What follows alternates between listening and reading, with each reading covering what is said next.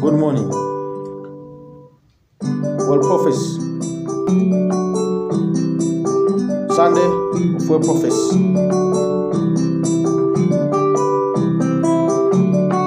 May 30, 2020. Well, prophets are praying in America. Carolina, it was Friday morning, 4 a.m. on June 4, 2020, shooting. And they're praying Jesus. Tonight, one person is dead and another injured after a shooting on the city's southwest side. Officers were called to the 700 block of Canonby Place around 4 o'clock this morning.